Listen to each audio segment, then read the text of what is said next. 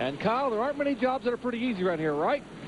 There's not a single one. Look at these guys trying to refill this thing right now. Just like Benny said, when they were over there a minute ago and they had a fire, the guy with the big hose shot everything he had in his tank. They got to come back over here and refill. The problem was the hose was stuck on it. It was still under pressure, so we had a massive leak over here for a little while. Obviously, you just saw that. It just blew off, so now they're going to fill it back up. I mean, and that's the way it is. When one fire truck goes down, there's another one sitting here in the infield that's back in line in front of it. These guys are doing this on the side. They go to the back of the line. There's another fire truck ready to take its place right now. I tell you, it's great that you have that. Not only have a first-line fire system, they have a second and third line. Hopefully you don't need them, but it's good that NASCAR has them standing by. Those guys from the Avoca Volunteer Fire Department. Down to Bill Weber, more work being done in your area. Well, Sandy Jones was optimistic, but Elliott Sadler believes he has a hole in his radiator now, believes he's losing water, temperature soaring. They've got a radiator out. They're talking it over. He will be coming behind the wall. They'll try and replace that radiator, then get him back out there. He is 6th in points, 18th last week, but before that, I think it was 4 top 2s in a row. And now the 29 is behind the wall. Elliott Sadler wheels it back here, and they're going to go ahead and replace that radiator. Hey, Weber. Hang on a second, Benny. I'm not done yet.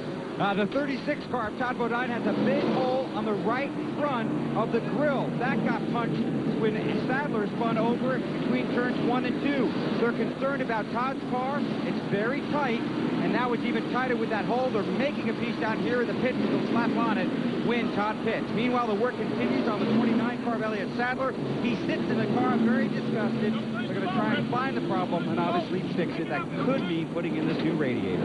All I was going to say is it's a shame that they didn't decide to do this the first or second lap, because it would be done now, and they'll only be 4 or 5 laps behind, because right now the caution light is turned off the lap. We're going racing next time by, and he'll be still on 12 laps. That's all I want to say, Weber. Well, as Bill was trying to say before Benny jumped in there, that I think Sadler is 6th in the points. He just 3 points out of 5th spot, but now he is on pit road, or I should say behind pit road, with a radiator change. You're right. If they'd come in earlier, they might have had it done. That's a great point, really. Yeah. You've got to raise your hand when you want to speak.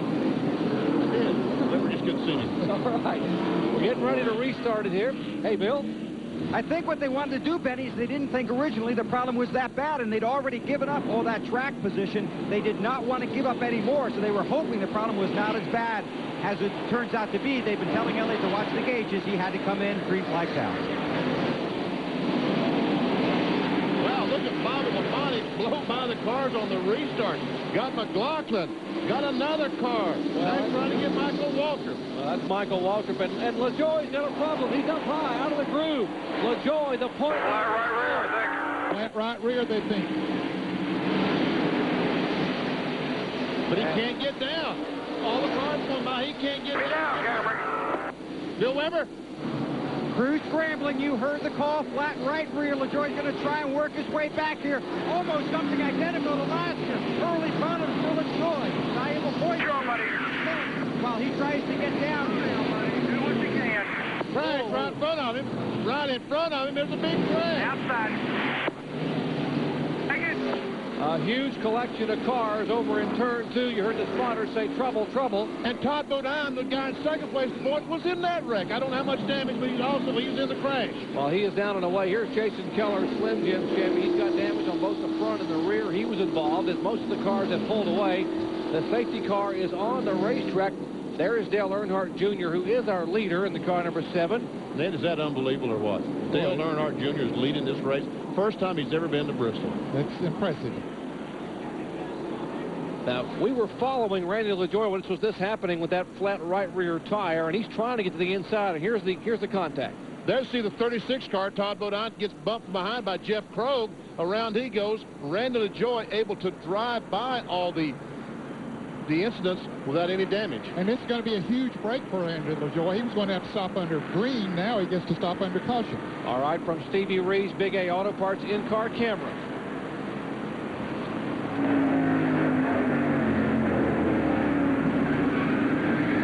Which way do you go? He chose the right way and got him another gear and took off. And the 74 car has not yet been on pit road. But the 36, the Stanley Tools Pontiac of Todd Bodine, is headed to you, Bill Weber. Well, a frustrated Todd Bodine brings his car to a stop here on pit road, around to the right side. They'll change the right side tires. is going to come around to the left side, but they will not change those tires. Todd gets back out, does not want to take a chance on getting laps. Will catch up to the field. They probably come back in and get his lefts, and they also want to tape up that front right side of the grill. LaJoie, no sign yet, but should be pitting anytime. And here he comes now. I can see him coming down pit road. So Randy LaJoie will be down pit road. He'll also only be able to get 2 tires. They want him to be smooth here on pit road, because you have to get your tires so they can get back out, catch up to the field, because you don't want to get lapped here under yellow. Easy to do under green, and you have to be cautious under yellow. They go around to the right side. Remember, LaJoie thought he had a flat right rear. Pace cars in 3, got plenty of time. Tires. Now they are going to try and do all 4. This is surprising. Meanwhile, Todd Bodine also back in. He's going to get his Pace left car side turn tires. 4. He's right behind LaJoie. Left side's going on LaJoie. Left side's going on Bodine. Bodine is down. LaJoie down. They'll both make it out. Okay, 74, you beat the 36 out. You got 1 to go this time by, so catch up fast as you can, buddy. That's Bill Bum going to the spot. Okay, I think I'm back. Slash. How tire's going? All right, let's go back to Kyle Petty. Matt Kenseth's come in. They had to pick up the right side. He had a flat right side tire. They come back in and change left. They didn't think they could do them both at the same time without getting lapped, and they were real close changing right. They're back out now. All right, Matt Kenseth coming back out. I'll see if we can sort of recap and show you again what just happened a moment ago. Okay, this is Randy LaJoie leading the race up there. See, he has about 3 or 4 car lengths lead, and all of a sudden you see the car start getting loose, and he slows down, and here comes Dale Earnhardt Jr. takes the lead, and we're about to go back to green flag racing. All right, LaJoie was 3rd in the spring, but in 8 previous starts at Bristol, he has finished 20th or lower 5 times. His average finish 20.7. Lap 54, and Dale Earnhardt Jr. is our leader with 10 feet away, close pursuit.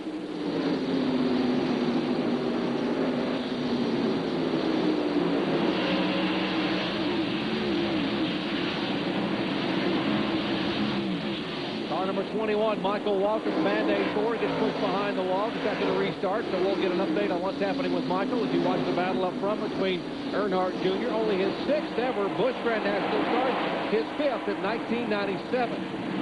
This car is owned by Ed Whitaker. This is not Dale Earnhardt Sr.'s car. It's owned by Ed Whitaker, local team owner, national team owner. Car that Harry Gant drove for many years with a lot of success. And Ed was so impressed with Dale Earnhardt Jr. at Michigan, he called him last week and said, how about dropping my car in Bristol? Even though you've never been there, just go up there so you can make the field. And Dale Jarrett off the pace, Ned. He had just moved into the 11th position, but all of a sudden he slowed, headed for the pit. He has a plan of what the situation is.